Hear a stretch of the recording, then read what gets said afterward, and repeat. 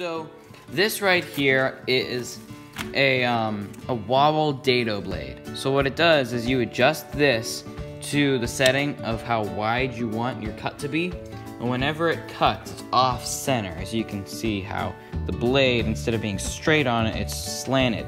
So when this spins, it spins like this, and it goes super fast. So whenever you slide a piece of wood through, it'll cut a dado into it. Now, we are terrified of these things. I mean, these things are scary, they're dangerous. And here's another one that's very similar, cut a little older, and there's some really big carbide blades on there, which is pretty cool.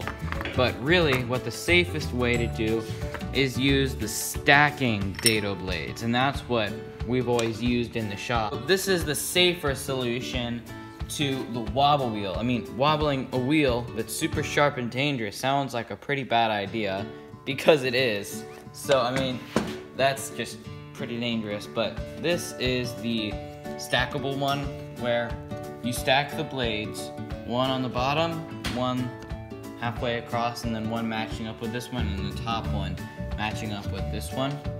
So you just line those up with the center and put on the last blade. It goes right on top, just like that. And you don't want the blades crossing directions, you want them like this. And then that is the dado blade, and that bolts on there all together in one piece. So you can get pretty wide cuts with this, and it's still dangerous, but way safer than this wobble wheel. So you probably shouldn't be using these, but something cooler you can use them for would be like a throwing star.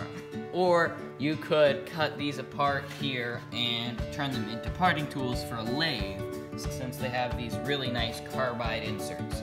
So I hope you liked this video, and I hope it was useful. If you did, don't forget to like this video. And if you did, don't forget to subscribe, and I'll see you next time.